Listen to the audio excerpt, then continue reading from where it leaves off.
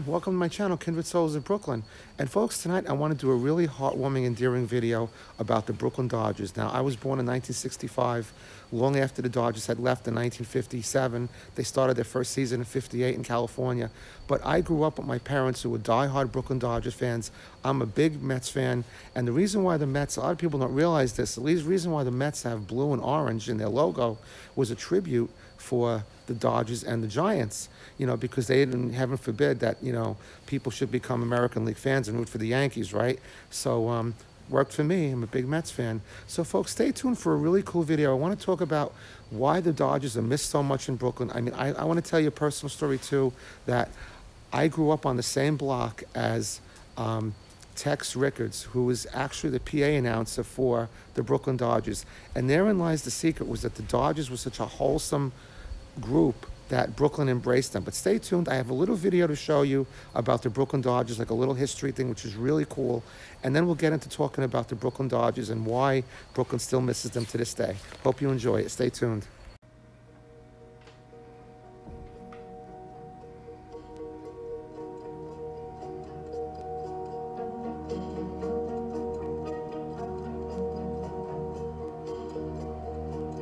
But even with this going on, it was unthinkable that it would ever happen.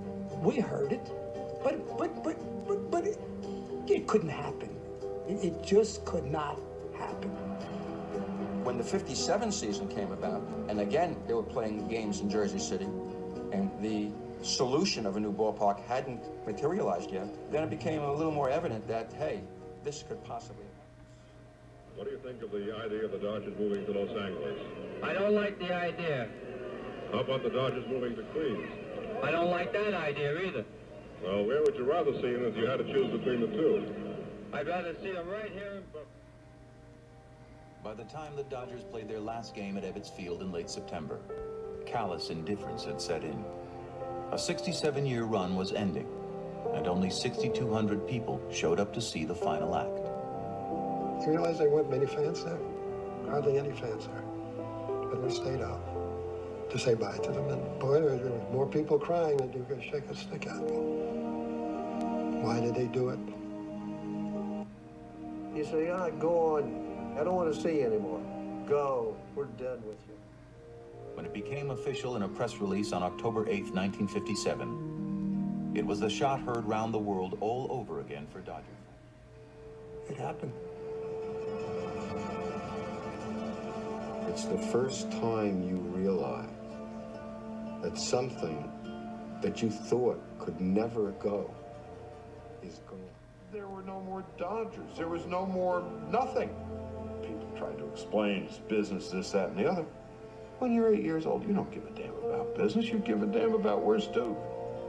Where's Carl Erskine? Carl Ferrello? Clem Labine? Where's Gil Hodges?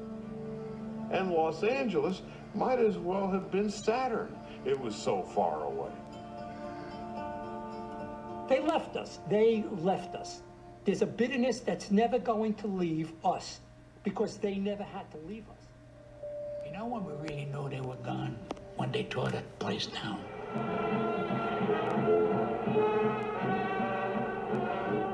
They had this wrecking ball, been painted white, and someone had put some simulated stitches on it. It looked like a big baseball. They swung the ball over the visitor's dugout as many times as we had hated who was over there. When they dropped that ball, I got... So I'm here in downtown Sarasota, right near where I work, and I came over here because they have this amazing statue here. It's called Surrender, and it immortalizes when Japan surrendered in World War II, and the famous image of the sailor kissing the nurse in Times Square. And the reason I'm here with this is because it was very symbolic for Brooklyn and for the Dodgers, because when you grow up in Brooklyn in the time that I did, born in '65, there were three things that pretty much all the people, all the older people talked about when you grew up. And one of them was the snowstorm in 1947. Another one was World War II. And the third one was the Brooklyn Dodgers. And that's really the whole key, folks, is that the Brooklyn Dodgers remain such a beloved aspect of Brooklyn. And I'm going to tell you why, because so many people that I met, we had a store in Brooklyn for 25 years, and there were certain things that were so consistent living in Brooklyn. And for me, I'm going to tell you the story now about living on the block of where Tex Rickards actually lived. So I'm going to put a picture up here now of Tex Rickards, and let me move this one over. Yeah, I'll put it right up there. You guys have seen it. I'll put a picture up here of Tex Rickards, and Tex Rickards actually was the public address announcer for the Dodgers, and he was the public address announcer from 1924 all the way up until 1957, their last season. In fact, he refused to go to Los Angeles. So in 1958, when that team moved out there, someone else took over that job. So I grew up on Prospect Avenue and between 10th and 11th. And Tex Rickards, actually, I grew up, so Prospect Avenue between 10th and 11th is a really long block. So if you picture it, I actually lived like at the top of the block, you know, the first say 25% of the block. And Tex Rickards and his wife lived halfway down the block. So growing up on that block was incredible, because I used to actually do shopping for Mrs. Rickards. Tex, I don't remember what year he passed away, but it had to have been, I'm going to say, in the 70s at some point. So when I was kind of in the 6th, 7th grade, we always had dogs, and Mrs. Rickards, at this point, she was kind of like a shut-in. So she would always ask my friends and myself to go to the store for her, which was fine because she always gave us a little tip. And also, you know, we had Key Food at the end of the block on 11th Avenue, which was Boac before Key Food. And then we had a deli on the corner. So it was really no problem for us to go to shopping for her. I'll change the view a little bit. Special shout out to Lewis. I know Lewis likes it when I change the view. Lewis is one of our directors. He's a fabulous guy. Anyway, the reason I'm telling you the story about Mrs. Rickards, and I'm going to share some stories about Tex Rickards, is that basically, folks, the reason why the Dodgers were so beloved and why no other team would ever come close to this is because the Dodgers lived in and around the community. You know, I'm a big baseball fan, no knock against the Yankees, but even back in the 30s and the 40s and the 50s, the Yankees were considered the Broadway team. They didn't have to work. They made a higher salary, you know, but the Brooklyn Dodgers actually lived in Bay Ridge. They lived around Flatbush Avenue, you know, so that's why if you come to Brooklyn today, you'll see so many avenues. And I guess if you're not a baseball fan, you wouldn't realize it, but, you know, there's Gil Hodges Bowling Alley, there's a shopping center toward Kennedy Airport, Erskine Shopping Center. These are all people, these are all Dodgers. And the reason why they were so beloved is because they were very visible in the community.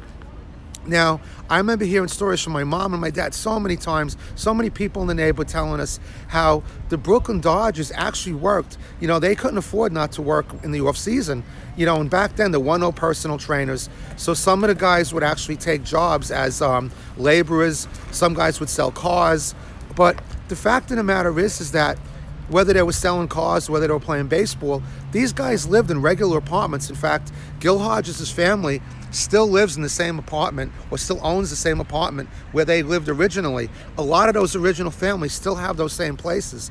And they were very visible. They didn't go with posses or bodyguards or, you know, after a game, after a Dodger game, which, you know, the Dodgers played pretty much where, right in the same spot where Barclays Stadium is right now, where the New York Nets play. They would actually go to Coney Island, and they would always have a lot of fun. They would go and they'd pitch the ball, and they'd clean out, you know, the stuffed animals, and they would give them out to the kids. I mean, these were regular people, regular guys who would say hello to you. They'd be shopping in the supermarkets. So this was the difference, folks. That's why the Dodgers were so beloved, was because they were approachable. They didn't think, you know, no one thought they were better than somebody else. And most of these guys really, they had that appeal, and this is what lasted throughout. So when the Dodgers left Brooklyn, this is what was missed by the people. It was such a beloved feeling, and these guys were just, you know, none of the players made what they make today, but at the same time, the Dodgers were so approachable. So I want to talk next about a couple of Tex Rickards stories, because everybody, depending on where you grew up in Brooklyn, maybe you grew up close to Gil Hodges, maybe you grew up close to this one. I grew up near Tex Rickards, and I'm going to tell you some Tex Rickards stories, which I think you're going to enjoy if you're a Dodger fan or a baseball fan. So I just have to show you this really, this is the back end of this. But what I really want to tell you is the greatest generation is what my parents were, is the people who basically fought in World War II or supported it. And talk about the greatest generation, I don't want to get too close. There's an older couple right there learning how to dance right near the statue of the surrender. He probably served in the war. Just incredible, the things you see. And I just thought this would be so appropriate to show on this here, and because I think it fits the video. This is a good spot. So I'm going to put up a picture here of Tex Rickards, and I don't remember ever meeting Tex, but I really spoke to his wife many, many times, and I'll tell you some stories, some Tex Rickards stories, some Mrs. Rickards stories. So the first one is I love dogs, and the reason why I would do a lot of the shopping for Mrs. Rickards was because my friends and I all shared in it, but basically I did it the most often because I had a dog, and I used to walk my dog, and she would tell me, hey, come over. She would always be in the window, and she would ask me to go shopping for her. So anyway, what was funny was that Mr. and Mrs. Rickards loved Boston Terrier dogs. I want to put Tex Rickards' picture up right here and tell you some Tex Rickards stories. I never met Tex. I imagine I probably did, but I was probably too young to remember it. But Mrs. Rickards, I used to go shopping for all the time, and I'll tell you, they loved Boston Terrier dogs. Now, I love dogs, so that was like the first, thing. I was always walking my dog, so that's why she would tell me most often to come in and go shopping for her. So they loved Boston Terriers, and it was funny, they always named them Happy. Now, I didn't know Happy number 1. Maybe I did. Maybe I was too young to remember, but I knew Happy 2 toward the end of his life, and I knew probably Happy 3 the most. He was probably the most common one that I knew, because that was when I did the most shopping for her. And so they just absolutely loved their Boston Terrier dogs, and they kind of all looked the same. They'd always get one that was always like a tuxedo type. And so that's one thing about Tex Rickards that maybe you didn't know, you big Brooklyn Dodger fans out there. And another cool thing, which you guys might know, which is a story that she told me all the time. Tex Rickards was this great announcer, and he was very colloquial, in how he spoke. And he was from Texas, so you'd hear the Texas sayings in there mixed with the Brooklyn. So the saying he's probably most well known for is basically the way Dodger Stadium was laid out. The Brooklyn Dodger Stadium was, people in the outfield could actually drape their clothes over like the outfield fence. So sometimes, when it was too hot or the sun would shine, they would take the jackets off the overcoats and they'd hang them over like the outfield fence or the fences over there. And one day Tex Rickards was, someone had told him, because as you can see in this picture, maybe you can't see it in the picture, but he used to sit downstairs in near the dugout, which was very different. I mean, when you think about the announcers today and the sky boxes and things like that, he sat right downstairs with the players. So anyway, so I guess one of the players must have come in and said, oh, we can't see the ball, or, a lot of times it's a reflection or something. So one of them was like, oh, can you tell the people just to lift their coats up off the fence or whatever? So Tex Rickards turned around and got on the PA and he said, will the people in the outfield please take off their clothes? And that was, it was a laugh riot, because the fans all started laughing. The people out there were embarrassed.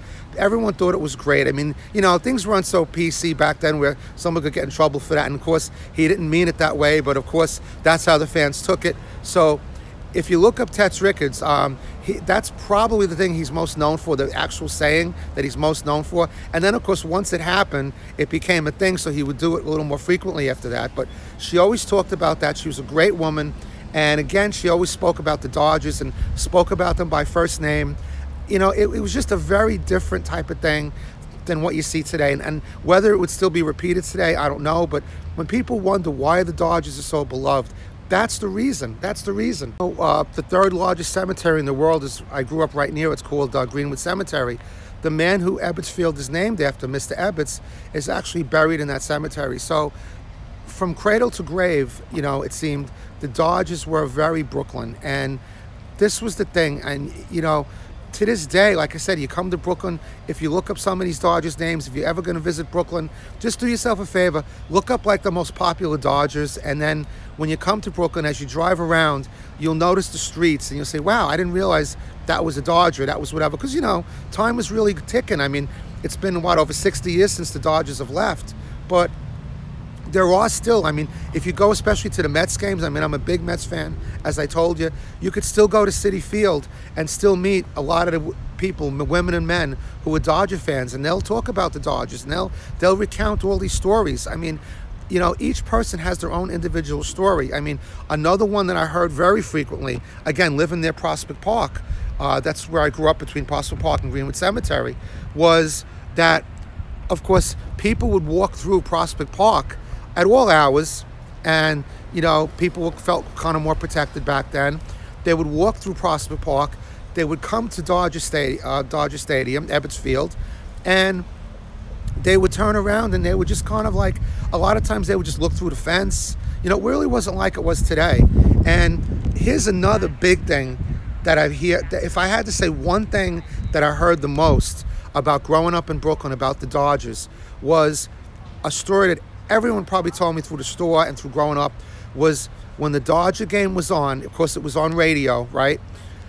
If you went to the store, you went to the deli, you went to a pizzeria, you wouldn't miss one play of the Dodgers. If you were listening to the Dodger game in your house or your apartment and you decided to go out to the deli, well, when you walked on the street, you would hear on the radio the game playing, and you wouldn't miss one pitch. You'd walk along, you'd turn around, you'd go into the pizzeria, they'd have the game on in the pizzeria.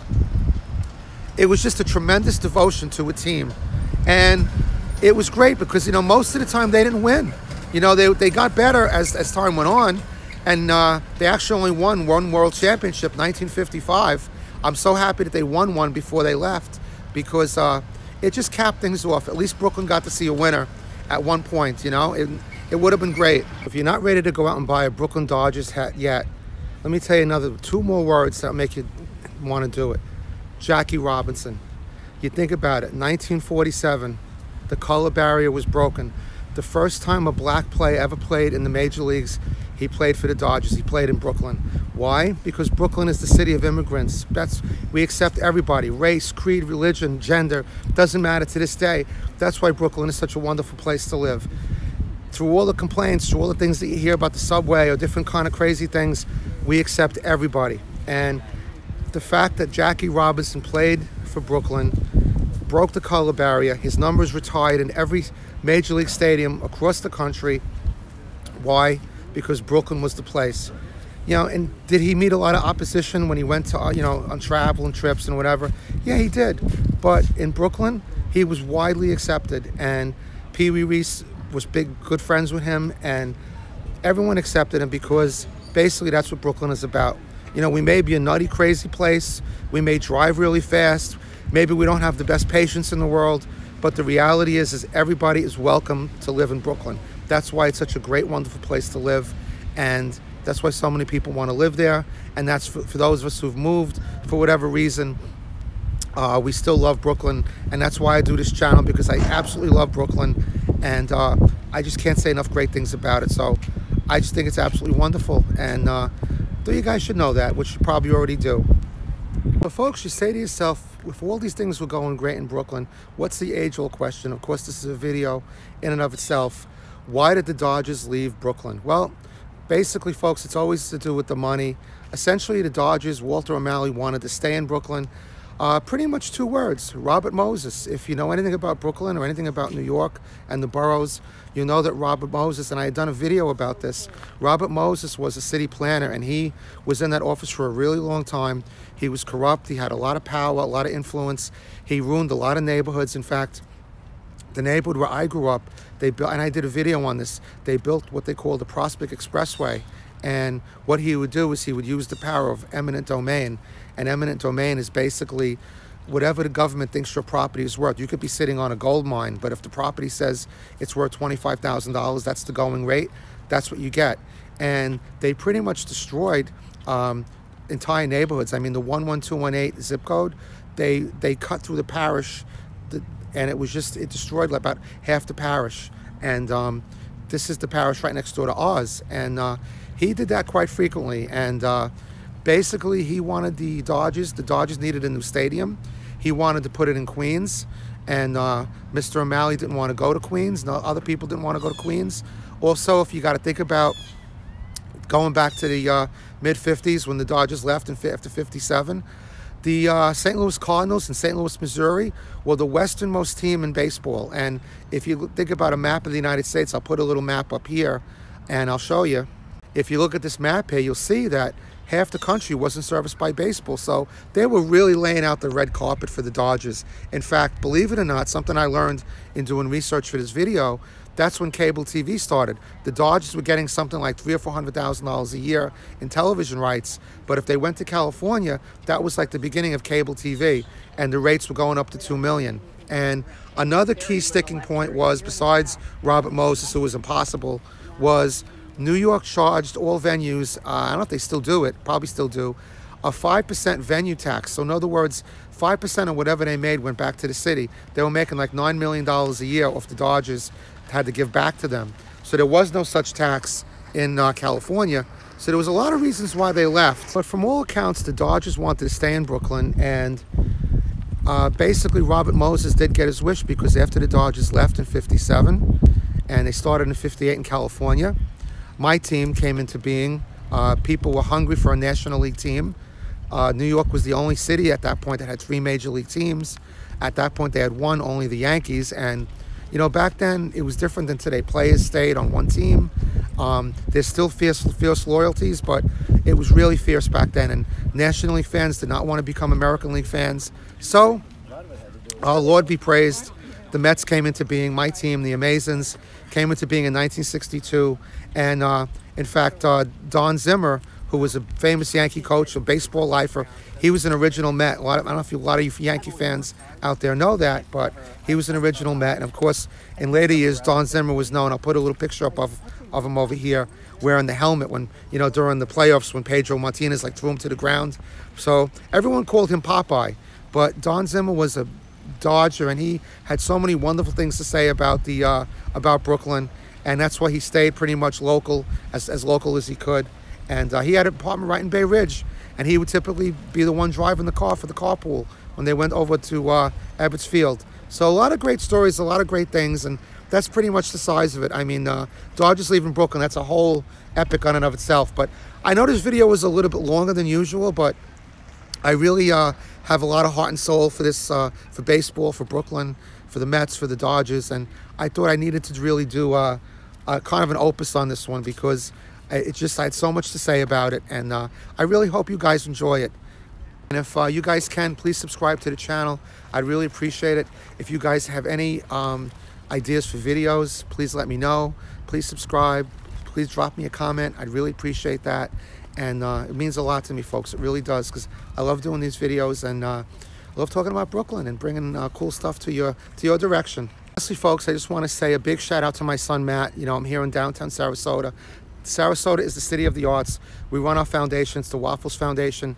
We lost Matt a couple of years ago, and Matt would just be so amazed and so I don't know what the word would be, happy. You know, I wish he was here to stand with me, because we never went to Sarasota, but if Matt was standing here right now, he would be so amazed. And so his favorite group was AC/DC. Brian Johnson just lives over that bridge over there in Bird Key. Right behind me, somewhere on the Witch Apartments, Robert Plant from Led Zeppelin has a penthouse, and Mick Jagger's got a penthouse up around here somewhere. So he would just be so amazed, and apparently they walk around, and haven't seen them yet, but you know what? Matt would just be so amazed to be in and around this wonderful place, and I think Matt's in a wonderful place now. I miss him. I love him. Gonna put a picture up here of Matt, and just hoping one day I'll see him real soon, one day. So I love you guys. This is Al signing off. Take care.